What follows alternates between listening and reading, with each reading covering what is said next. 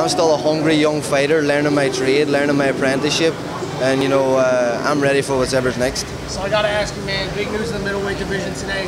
Just announced Gennady Golovkin and Daniel Jacobs are going to fight on pay-per-view to try to unify titles.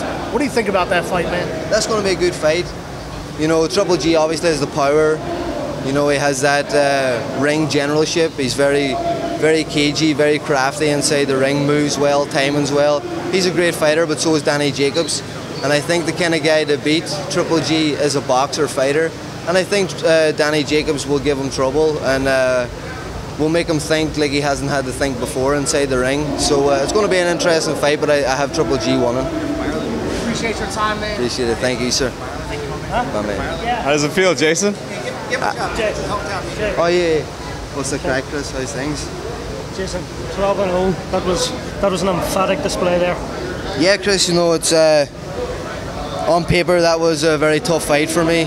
Same as my last fight. People doubted me. People says is Quigley taking the jump too soon against De La Rosa. Me and my team know the way that we prepare. We prepare for whatever's put in front of us. Tonight, Melendez came out banging. He came out trying to throw big shots earlier on. As soon as he started throwing that, I was like, this mightn't go 10 rounds tonight, but he took a lot of risks. He tried to throw a lot of big bombs. I stayed compact, I stayed sharp, I stayed comfortable, and I was very happy with my timing and my picking of my shots tonight. And it paid dividends because he couldn't handle the power. You dropped him very, very early on. Did you know he was in trouble at that stage? No, of course I knew he was in trouble when I dropped him, but he wasn't. It was a kind of a flash knockdown. I don't think he was too badly hurt or stung by it, but he definitely was wobbled a little bit. And I was very, as I say, I was very happy in the follow-up on my shots. I was picking my shots well, I was landing them clean, and I could see in his face and his eyes he was dazed. That's a bit of a statement from you. Yeah, without a doubt. That's what I come here to do. I'm not only fighting Melendez tonight, I'm fighting everybody out there that's looking at me, and I'm out here to put my name in the middleweight division, to let people know who I am, and what I'm here to do. And that's just not guys in my ranking or my league, that's everybody in the middleweight division. I'm here now to make statements, I'm here to climb that ladder one fight at a time. That's 12-0 now, Jason. What's going to be next now, early 2017 for you? Well, right now, Chris, I'm going to sit back. I have my father out with me. I have my best friend Elvis here. I have my mother, my two sisters back at home. We're all going to enjoy this victory now tonight because it was a long road since May with an injury and everything like that. It was frustrating, and to come back into the fight at the end of the year now with a great knockout like that. I was very, very delighted with my performance, and I'm going to sit back and enjoy this now with the people that mean the most to me. You were a long time out of action.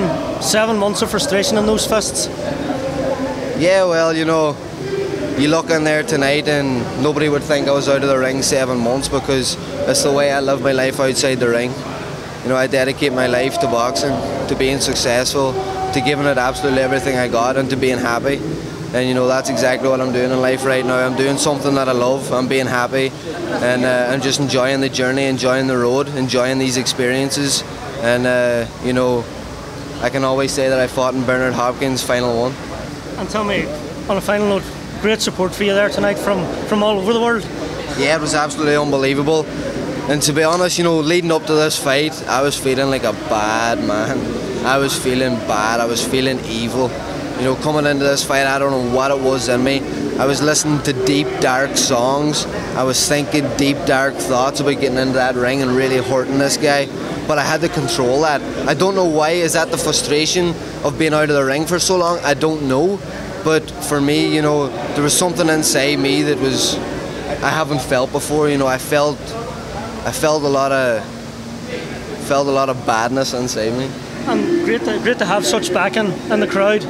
Unbelievable, Chris. This is the start of it. This is the people starting to show their support, their appreciation for what I'm doing. And I'm delighted that I put on a great show for them. Someone was probably going to be a little bit upset that it didn't go longer, but I don't get paid for overtime. They might in their jobs, but I don't for mine. So I did all my hard work leading into this fight, and I made it an easy night for myself. And when you get an easy night like that, it's not that it was an easy night. I made that night easy. But looking into the future, there's going to be long, tough fights where I'm going the distance. Maybe I'm dropped, maybe he's dropped.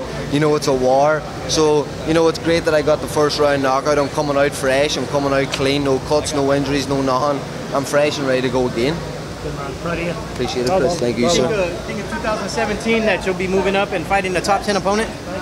That's entirely up to my team. You know, I think I showed and proved to everybody tonight that I'm ready for another step up. You know, but for me, I'm very lucky that I have a great team around me. I have Sheer Sports, my management. I have Golden Boy Promotions. They know how to guide fighters. They know how to take fighters to the top, and I have that in my corner. So I just take care of what I'm good at, and that's taking care of my business inside the ring, inside the gym, and let everything fall into place. Anybody you want to call out at middleweight?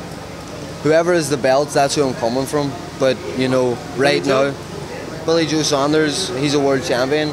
Look, I turned professional to become a world champion. Whoever has a belt, I have no enemies, I have no rivals out there. I want the belts. Whatever man has a belt, that's who I want. I don't have no rivals, I don't have nothing like that. I just want the guy with the belts because that's what I've set out to get. And it's going to be one step at a fight, one step at a time, every fight, to keep climbing that ladder. And that's exactly what I'm doing right now. All right, Jason. Appreciate it, thank you, sir. Ready to be the new face of Irish boxing, man? Yeah, without a doubt. You know, I'm a very proud man. I'm a very proud Irishman.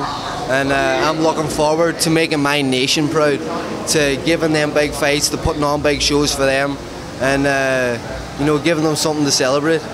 What did it feel like when you caught him with that right hand in the first one, the drop? To be honest, you know, it wasn't a really clean knockdown. You know, I caught him clean and everything like that, but we were kind of inside when I caught him and he just took a knee. So I obviously dazed him and hurt him, but it was nothing too serious. So I had to regroup and I had to be careful, you know. So because he's dangerous, he's a tough opponent, and out of 28 fights, he had 26 knockouts. You know, so for me, I had to be very cautious. I had to be very wary, and that's exactly what it was. And you know, I picked my shots, and the second knockdown, it hurt him and it rocked him, and then the third one just finished him off. No, it's a little greedy to ask right now, but I mean, after a performance like that, your fans are going to want to see you again ASAP, man. When are you looking to fight early next year? What's kind of your plan now? I'm a fighter. I'm ready to fight whenever Golden Boy and Sheer Sports get me a date again. And you know, it's not a matter of when I'm going to fight or am I going to fight. It's a matter of what date do you want to fight on. And that's the great relationship that I have with Golden Boy and my management team. You know, they know the caliber of a boxer that they have. They know they have something special, and I know I have something special in Golden Boy and Sheer Sports. And you know, teamwork makes the dream work, and that's exactly what we're doing. Special is definitely a word for it, man. Tell your fans where to follow you, social media, Instagram, all that stuff. Everybody can follow him now, and my Snapchat, J Quigley Boxing, my Instagram, JQuigley1, and my Twitter, J_Quigley, and my Facebook fan page, Jason Quigley. Now it's time to celebrate, so watch me celebrate. Yeah, follow him now. Get on the bandwagon now, guys. Thank you so much, Jason. Brother, thank you.